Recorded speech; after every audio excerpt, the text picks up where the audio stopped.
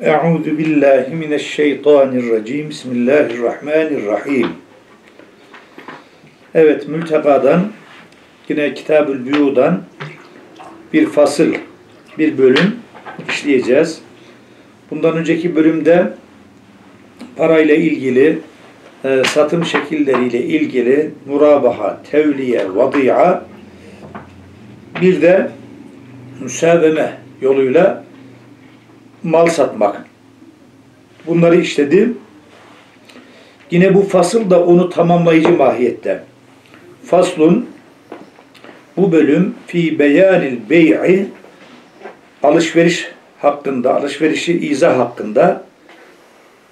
Neden önce kable kabdül mebi'i, yani satılan malı, satın alınan malı teslim almadan önce, satın alınan malı teslim almadan önce bir başkasına satmak caiz mi değil mi?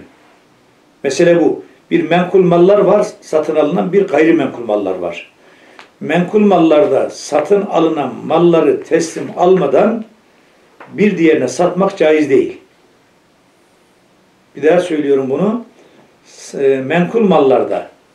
Menkul mallarda satın aldı, pazarlık yaptı, parası belirlendi ve ödeme şekli belirlendi.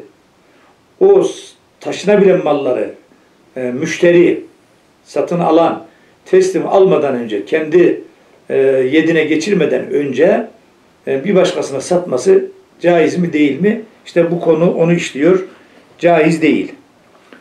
Diyor ki ona la yasihhu, sahih olmaz. Bey'ul menguli, taşınabilen şeyleri satmak. Kable kabdihi, onları teslim almadan önce. Kim satıyor? Müşteri satın alıyor. Müşteri o satın aldığı şeyleri, taşınabilen malları teslim almadan bir başkasına satması caiz değil. Çünkü Peygamberimiz Aleyhisselatü Vesselam bunu yasaklamış. Peygamberimiz Aleyhisselatü Vesselam bunu yasaklamış. Hadis-i şerifinde buyuruyor ki la tebi'anne şey'en hatta takbidahu, bir şeyi teslim almadıkça taşınabilen mallardan onu kesinlikle başkasına satma. Niye taşınabilen mallarda teslim almadan satmak caiz değil biliyor musun? Belki teslim almadan satarsa zayi olabilir. Kendi eline geçirmeden, mülküne geçirmeden bir başkasına satmasında teslimi mümkün olmayabilir. Yok olma ihtimali var. Tehlike buradan geliyor. Onun için caiz değil. Ama gayrimenkullarda caiz mi değil mi? Onun için diyor ki ve yasihhu, sahih olur bu teslim almadan önce satmak başkasına fil akar, akarda. Akar neydi? Taşınmaz mallar. Mesela bir ev, yani değil mi? Bir daire, bir dükkan, bir fabrika, bir tarla, bir bağ bahçe aldı. Bunu şimdi aldı, tabi görerek aldı veya kendine tanıtıldı aldı. Onu teslim almadan bir başkasına satabilir. Çünkü orada o yerinden çıkma şeyi yok ki, yani ihtimali yok ki. Helak olma, yok olma, telef olma ihtimali yok ki. Evet. Onun için gayrimenkulleri teslim almadan bir başkasına satabilir. Yani akar dediğimiz gayrimenkul değil mi? Gayrimenkul. Akarlar gayrimenkul. Hilafen li Muhammedin. İmam Muhammed rahimehullah diyor ki hayır, gayrimenkullarda da olsa teslim almadan satış caiz değil diyor. Yani İmam Muhammed öyle diyor. İmam Zöfer, İmam Şafii Hazretlerinin de sözleri aynı. Yani diyorlar ki akarda da olsa teslim almadan önce bir başkasına satması caiz değil. Bu neye göre söylüyor bunu? Çünkü hadis mutlaktır diyor. Hadis mutlak olunca taşınır taşınmazı ayırt etmemiş. Bu açıdan İmam Muhammed Hazretleri ister menkul olsun ister gayrimenkul olsun ne yapılmaz? Teslim almadan satılmaz diyor. وَلَهُمَا اَنَّ رُكْنَ الْبَيْعِ صَدَرَ عَنْ اَهْلِهِ فِي مَحَلِّهِ وَلَا غَرَرَ فِيهِ لِأَنَّ الْهَلَاكِ بِالْاَقْنَادِرٌ hatta de lev demiş burada Evet. İşte bu. Peki. Şimdi ve men iştera keyliyen, bir adam ölçüye giren şeyleri satın alsa, ölçüye giren, mesela buğday, hububat cinsi ölçekle eskiden satılıyor. Gerçi şimdi kiloyla satılıyor. Efendim ölçüye giren, ölçekle satılan şeyleri satın alırsa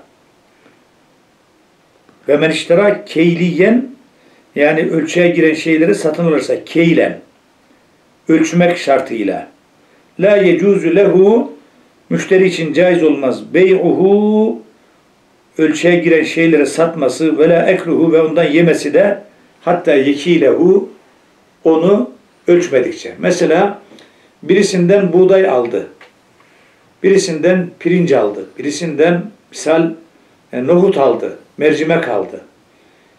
Bunlar ölçekle alınan şeyler. Bunu eğer satacaksa önce kendisi de bir onları ölçecek. Kaç ölçek geldi? Çünkü ölçek eğer fazla olursa satanın, tamam mı? Ölçek fazla olursa satanın, ölçeğe fazla gelirse, veya işte kaç kilo geldi, onu ne yapacak? Onu efendim ölçecek, ondan sonra satacak. İkinci satışta, yani müşteri onu satmak istediği zaman ikinci kez ölçecek, sonra satacak. Çünkü Peygamberimiz Aleyhisselatü Vesselam hadis-i şerifinde şöyle buyuruyor. İdeb ta'te, bir şeyi sattığın zaman fektel, iktale yektalüden, ölç. Ve izâ bi'te, sattığın zaman fekül ye. Yani bir şeyi ölçmeye, tartmaya ait bir şeyler ya da ölçülerek, tartılarak satılan bir şeyleri sattığın zaman ölçerek sat, tartarak sat veya ölçerek al, tartarak al, ondan sonra onları yemek helal, yoksa değil. Evet. Onun için burada ne dedi? Ölçek ile ölçeğe giren şeyleri ölçekle satın aldığı zaman onları başkasına ölçmeden, tekrar ölçmeden satması veya ondan yemesi efendim neymiş?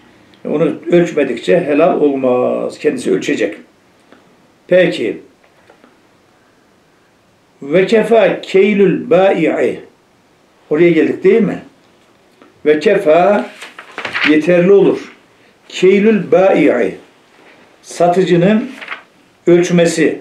Ba'del akdi. Alışveriş sözleşmesinden sonra. Bi hadratihi, müşterinin huzurunda. Bi hadratihi, müşterinin huzurunda. Mesela bir adam buğdayı müşteriye sattı ve orada da ölçtü. Pirinci sattı, ölçtü. Kimin yanında? Müşterinin. Daha müşterinin bunu ikinci kez ölçmesine gerek var mı? Yok. Çünkü kendi huzurunda ölçüldü. Onu tekrar başkasına satmak istediği zaman daha şeye gerek yoktur. Ölçmesine gerek yoktur. Evet. Çünkü artık bu ölçünün ne kadar, kaç kile, kaç ölçek olduğu belli oldu. Hüve sahih, sahih olan görüş de budur. Sahih olan görüş buymuş. Ne demek? Yani satıcı eğer ölçüye giren şeyleri müşterinin huzurunda bizzat ölçtüyse efendim, o zaman müşteri onu bir başkasına satarken ölçtükten sonra ölçmesi gerekmez. Onu önceki ölçüme göre efendim ne yapar? Onu satabilir veyahut da ondan yiyebilir. Çünkü artık ne kadar olduğu belli. Peki ve misluhu, bu kileye girenler gibidir. Yani ölçüye girenler. El vezniyyü, tartıya girenler. Vezni, tartıya girenler de böyle. O zaman tartıya girenleri tartarak alacak ve kendisini satmak istediği zaman tartarak satacak. Evet. Ama kendi huzurunda tartılmışsa, satıcı, birinci satıcı tarttıysa, bunun daha onun tartmasına göre şu kadar kilo, onu yiyebilir. Çünkü miktarı belli. Vel adediyye, adedi olanlarda da böyle. Adedi de sayıyla satılanlar. Mesela yumurta veya ceviz eskiden. Bunlar sayıyla satılıyor. Bunlarda da kendi yanında satılmış, işte sayılmışsa veya tartılmışsa bunları kullanabilir. Tekrar tartmasına, saymasına gerek yok. Ama kendi yanında sayılmadıysa, kendi yanında tartılmadıysa kendisi sayacak, tartacak ki o malın aslında kaç kilo geldiğini, kaç tane geldiğini bilmiş olacak. Ondan sonra kendine helal. Ya da bir başkasına satmak istediği zaman kendisinin de ayrıca onu tartması veya sayması gerekir. Ama lel mezru'u metreyle ölçülenler böyle değil. Mesela metreyle ölçülen zira deniyor buna. Arşın. Metreyle ölçülen şeyler adam 100 metre kumaş verdi. 100 arşın diyelim daha doğrusu. 100 arşın veya bugünkü manada 100 metre. Şimdi bunu kendisinin tekrar bunu ölçmesine gerek yoktur. Niye? Zira kumaşın vasfıdır. Vasıflar para karşılığında değerlendirilmez. Mesela 100 metre diye verdi de 110 metre çıktı. O fazlalık müşterinindir. Ama buğdayda öyle değil. Buğdayda 100 ölçek diye verdi. 110 ölçek ölçmedi. 110 ölçek çıktı. 10 ölçeği satıcınındır. Veya kilo ile tartılanlardır. Mezru ise, mezru ne demekti? Yani metre ile, santimle satılanların böyle müşteri tarafından da tekrar satılmak için ölçülmesi, tartılması gerekmez diyor. Kendine helal olur. Evet. Ve sahhat tasarrufu. Tasarruf sahih olur. Tasarruf ne demek? Parada işlem yapmak. Fissemeni. Parada kable kabdihi, parayı teslim almadan önce. Mesela bir adam bir mal sattı. Müşteri de aldı. Parayı daha müşteri satıcıya vermedi. Adam kesin sattı ya. Parayı almasa da o parayı o para üzerinde tasarruf yapabilir mi?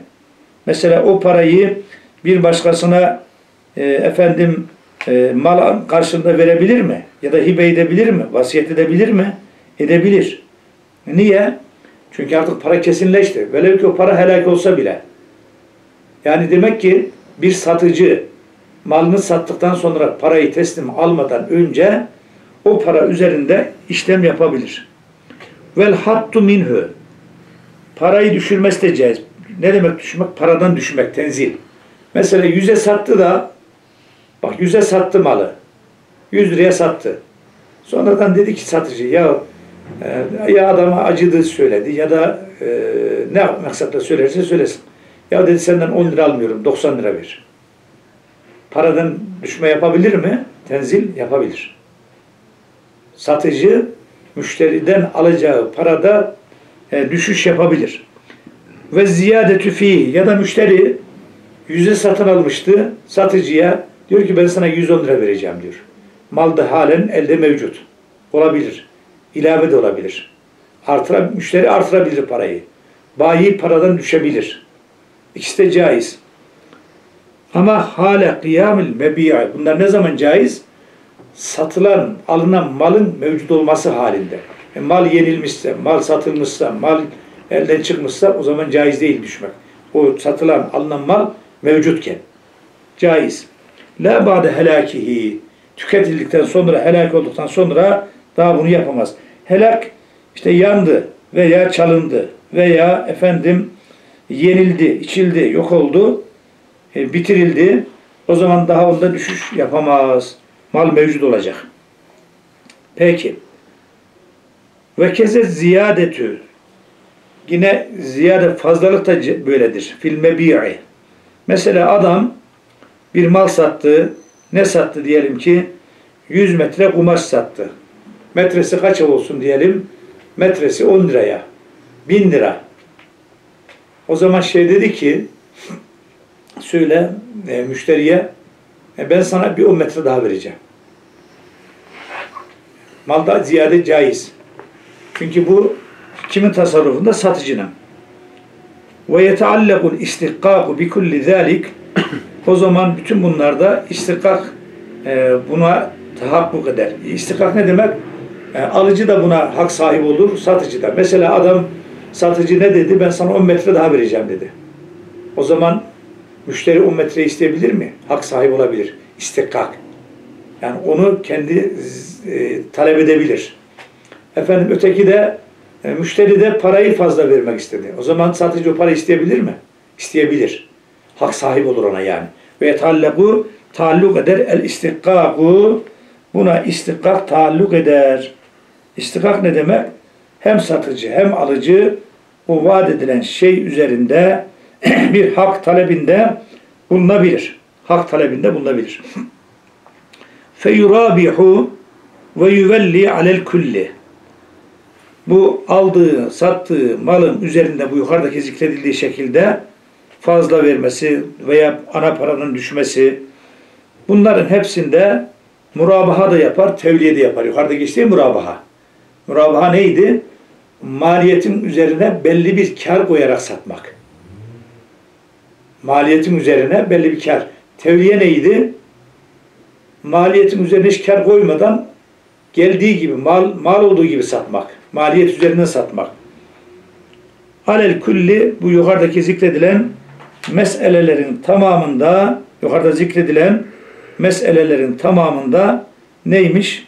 Efendim, tevliye de caiz, murabaha yapmak da caiz. Yukarıdaki meseleyi hatırlamamız lazım. Peki, şimdi inzide, eğer ziyade edilirse, şimdi malı ziyade etti diyelim ki satıcı, biraz daha fazla mal vermeyi. O zaman fazla mal verdiyse o fazla malı asıl aldığı miktarın üzerine ilave eder. Bu sefer onun maliyet üzerinden 100 lirayla aldığı mal değil de 110 lirayla aldığı malı üzerinden murabaha yapabilir. Maliyetlerin üzerine kor. Ya da tevliye yaparsa maliyetlerin üzerine kor. 110 lirayı kaça mal ettiyse 110 liralık malı onun üzerinden tevliye yapabilir. Ve alâ mâ bakiye, geri kalan üzerinden kar yapabilir. İnhutta. İnhutta neydi? Eğer para düşürülmüşse, mesela müşteriye kaça satmıştı? 100'e. Sonra dedi ki ya ben 10 lirasını almıyorum dedi. 10 lirasını almıyorum derse o zaman müşteri neye göre kar edecek? O 10 lira düşüşe göre 90 lira üzerine, 90'ın üzerine maliyeti koyacak. Onun üzerinden kar etmeye hak edebilir. Ya da tevliye maliyetinin üzerinden hiç kar etmeden aldığı gibi maliyetinden verebilir. Ama 100 üzerinden değil. 90 edilince 90 üzerinden. Çünkü onu ona bağışlamıştı. Evet. Ve şefi'u, peki şuf'adar. Mesela şimdi bu yukarıda zikredilenlerde bir malı aldı, sattı, sonra o maldan düşürdü veya üzerine ilave etti. O mala şuf'adar olan var. Şuf'adar komşu olması sebebiyle o malı ben alacağım diyor. O zaman bu alacağı zaman bunu şuf'adarlık yoluyla alırsa artırdığı parayla değil de noksanlaştırdığı parayla alır. Önceki konuştuğu para değil. Ne kadar noksanlaştırdıysa noksanlığı düştükten sonra geri kalanla alır. Bak ve şefi şuf'adar ne yapar? Ye'huzu alır. Ne ile? Bil ekalli, en az ile. Fil fasleyn. İki fasılda da. İki fasıl hangisiydi? Bir, parayı artırma, malı artırma. İkincisi parayı düşürme veya malı parayı düşürmeydi. Evet, ikincisi de parayı düşürme. Bu ikisinde de şefi olan hangi şeye göre alırmış paraya göre? Düşürülene göre en azıyla alır. Çoğuyla almaz. Peki. Ve men gâle, bir adam dese bir abdeke, köleni sat min zeydin zeyde bir elfin 1000 lira karşılığında. Yani bir adama ya da bu köle olmaz da bugün köle yok. Şu malını diyor filana 1000 liraya sat diyor. Ama bir şart koşuyor. Ala enni daminun, şu şartla ki ben ödeyeceğim keda şu kadarını minessemen, paradan. Sivel elfi, 1000'den başka. Mesela diyor ki sen bu adamı bu malı 1000'e ver, ben sana 100 lira 100 lirayı ödeyeceğim. 100 lirayı kefilim. Şimdi müşteri ne yapar? Satıcı 1000 lirayı sattığı adamdan alır. Öteki kefil olan da ne kadar söz vermişti? Bundan 100 lira da ben vereceğim demişti. 100 lirayı da ondan alır. O zaman kaça satmış olur malı? 1100'e satmış olur. Evet. Bak ne diyor orada? Bir abdeke, köleni sat, malını sat diyelim. Burada mal diyelim. Min zeydin zeyde bir elfin bine karşılık. Ala enni şu şartla ki ben daminün ödeyeceğim keza şu kadar münessemen paradan. 500 lira ben sana vereceğim dedi. Şimdi 500 lira o binin dışında mı, binin içinde mi? İşte bu binin dışında bak. Sivel elfi bak, zaten söylemiş. O 1000'den hariç ben sana 500 daha fazla vereceğim dedi. Buna kefilim dedi. Ya da 100 daha fazla vereceğim dedi. Buna kefilim dedi. O zaman ehazel elfe, satıcı 1000'i alır min zeydin zeyitten. Çünkü ona 1000'e satmıştı. Ve ziyadete fazlayı da alır minhü, ödemeyi taahhüt edenden. Ne demişti? Sen buna 1000'e ver. Buna 1000'e ver. Ben sana paradan şu kadar, 1000'den fazla şu kadar para vereceğim. O zaman o fazla söylenen parayı da kimden alır? O taahhütte bulunan kimseden alır. Kefil olan kimseden alır. Peki ve illem yekul minessemen. Parayı zikretmezse o kişi. Mesela diyor ki şu malı şuna 1000 liraya sat diyor. Ben de sana diyor ödeyeceğim diyor. Ama neyi? Şimdi para zikretmedi. Ben de sana kefilim diyor. Bak ben de sana kefilim. Yani senin şimdi neye kefil? Neyi ödeyecek? Belli değil. Bu paradan demedi. Vereceğim, onun sana vereceği paradan fazla şu kadar kefilim demedi. Para zikretmedi hiç. Sen buna 1000 liraya sat dedi. Ben de bu konuda kefilim dedi. O zaman fel elfü 1000 lira ala zeydin zeyde gerekir. Yani zeyd o zaman 1000 lirayı vermesi lazım satıcıya. Ama vela şey aleyhi o kefil olan yani para vermeyi taahhüt edinen, para demedi ki zaten bir şey vermeyi taahhüt edinen kimseye hiçbir şey lazım gelmez. Çünkü para mara zikretmedi o. O zaman üzerine aşması lazım. Diyecek ki sen buna 1000 liraya verirsen 500 de ben kefilim. 500 de ben vereceğim. O zaman 500 ondan alır satıcı. 1000'i de sattığı adamdan alır. Ama para zikredilmediyse o kefil oldum diyene hiçbir sorumluluk gerekmez. Sadece lüzumsuz bir laf konuşmuş oldu. Ötekinden de konuşulan parayı almış olur. Evet. Ve kullu deynin her bir borç öyle borç ki ve kullu deynin her bir borç öyle borç ki üccile orası. Yani zamana yayılan borç, taksitlendirilen borç. Ne ile bir ecelin malumin.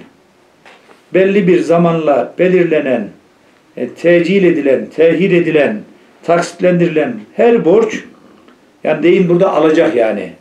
Sahha teciluhu, onun böyle tecili, geciktirilmesi, tehiri veya taksitlendirilmesi sahih olur. Ya da tecili, mesela bir mal satıyor, diyor ki 6 ay sonra ver bu malın parasını. Olur mu? Satan diyor ki 6 ay sonra ver. Olur. 1 sene sonra ver diyor. Olur. 3 ay sonra ver diyor. Olur.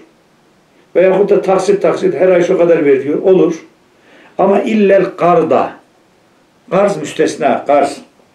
Karzı hasen diyoruz biz buna. Dünya menfaati beklemek sizin Allah rızası için muhtaç olanın ihtiyacını karşılamak için verdiği ödünç para. Buna ne deniyor? Karz.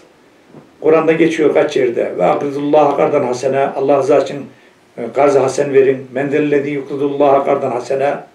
Allah'a kim Allah rızası için karz-ı hasen verirse. Allah borca muhtaç mı? Yok. Allah rızası için. Hiç dünya menfaati beklemeden. Bunda tecil sahih değil. Adam bugün verir, yarın isteyebilir.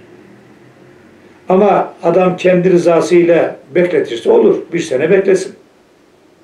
Ödünç veren 1 sene bekletebilir. Fakat bugün zaman belirlemeden adam bu ödünç verir mi? Adam gidiyor birisine diyor ki ya benim çok ihtiyacım var diyor.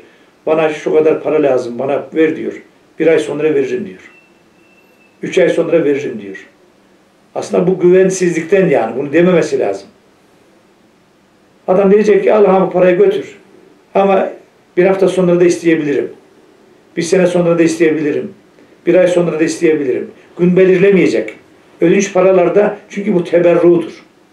Teberrularda Allah rızası için sadaka bir yerde o zaman bunun karşılığında zaman belirlemesi uygun değil. Fakat o ödüncü veren kendisi bekletirse o başka mesele. Evet. Ama bir adam vasiyet etse ölmeden önce.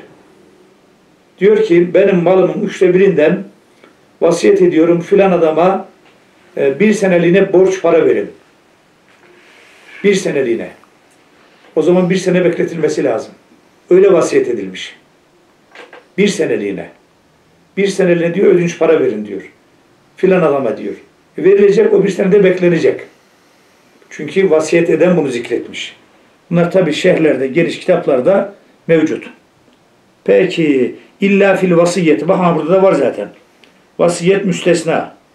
Yani bir adam malının 1/3'ünden ölmeden önce diyor ki malımdan şu kadar parayı bir sene müddetle zaten malın 1/3'ünden ancak vasiyeti geçerli. 2/3'ü varislere intikal eder. Şu kadar parayı bir sene müddetle filan adama verin. Verdiler.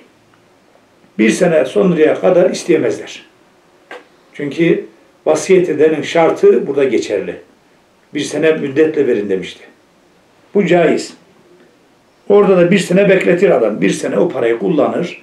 Bir sene sonra onu kimlere verir? Murislere. Varislere, muris değil, varislere o parayı verecek. Peki. وَلَا يَصِحُّ sahih olmaz. اَتْتَعْجِيلُ parayı böyle tehir etmek, alacağını ila meçhulin mütefahişin böyle fahiş bir belirsizlik zamanına kadar. Belli olmayan bir zaman. Diyor ki malı satıyor, işte rüzgar esmesine kadar, rüzgarların esmesine kadar bu parayı sen vermeyebilirsin. Rüzgarın esmesi ne zaman? İlâ hubûbir riyah demiş bak. Kehubûbir riyah. Rüzgarın esmesi gibi. Rüzgar esinceye kadar bu para sende durabilir. Rüzgar estiği zaman bana getir parayı. Böyle fahiş bir meçhuliyet bu. Aşırı bir belirsizlik. Böyle bir tecil olmaz ki. Böyle bir tecil olmaz. Peki ve yasıhhu tecil alacağını böyle geciktirmesi, mühletli vermesi sahih olur fil mütekaribi. Böyle yakın olan vaatlerde. Mesela kel hasadi. Ekim biçimi zamanına kadar götür diyor bu malı. Ekim biçimi zamanında ver. Ekim biçimi bir hafta önce, bir hafta sonra, 15 gün önce, 15 gün sonra olabilir. Güneşe göre, hava şartlarına göre. Bak o biraz mütekarip, birbirine yakın. Yani zaman birbirine yakın. Çok fazla bekletmemiş. Ekim biçimi zamanına kadar. Bizde derler ki tohlu katımı zaman, koç katımı zamanı. Koç katımı da bellidir. O zamana kadar götür diyor. Borcun zamanı nereye tecil ediyor? Belli bir zamana.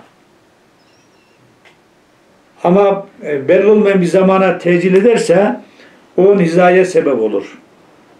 Orada caiz olmaz. Ve nahvi buna benzer. Ona benzer ne gibi? İşte hasat zamanı. Diyelim ki bağ bozumu zamanına kadar sana zaman verdim diyor. Bağ bozumu ne demek? Üzümlerin toplanma zamanı. Üzümlerin toplanma zamanı mevsime göre, hava şartlarına göre biraz önce, biraz sonra olabilir. Onlar mütekarip bir zaman, birbirine yakın. Bunlar da caiz. Ama böyle çok meçhul olan, belli olmayan bir zamana tecil etmesi caiz değil. Burada kalacağız. Velhamdülillahi Rabbil alemin.